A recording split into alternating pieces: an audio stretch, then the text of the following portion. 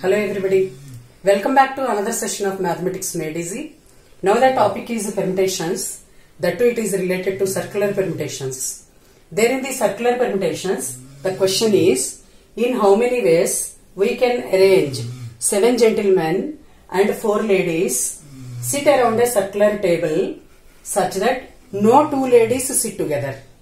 7 gentlemen and 4 ladies are sitting around a circular table and the condition is no 2 ladies sit together. So first let us take this is the circular table.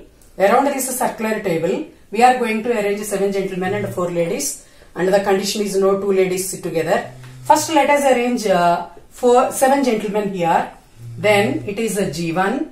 Let us take G2, G3, G4 and here it is a G5.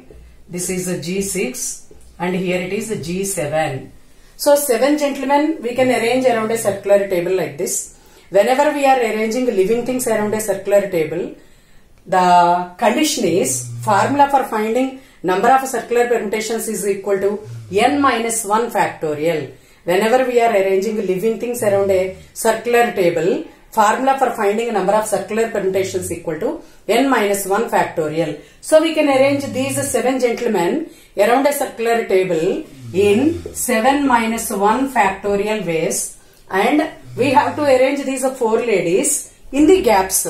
Now gaps are how many? Let us check. This is gap 1, gap 2, 3, 4, 5, 6, 7. 7 gaps are there.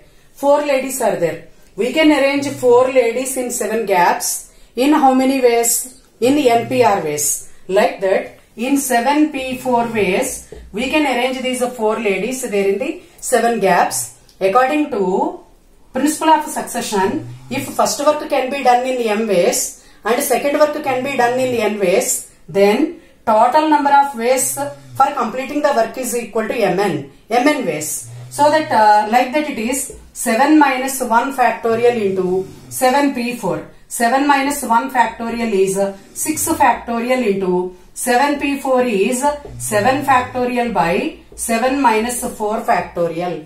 Then it is equal to 6 factorial is 6 into 5 into 4 into 3 into 2 into 1 into 7 factorial is 7 into 6 into 5 into 4 into 3 factorial by, and here denominator 7 minus 4 factorial is 3 factorial. Now we can cancel 3 factorial in numerator and denominator.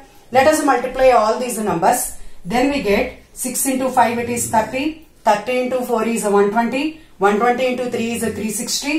360 into 2 is 720 into here 7 into 6 into 5 it is 30. 30 into 4 is 120. 120 into 7 it is 840. So multiply these two numbers and put the answer. That it is the total number of ways of arranging 7 gentlemen and 4 ladies around a circular table such that no 2 ladies sit together. Thank you very much.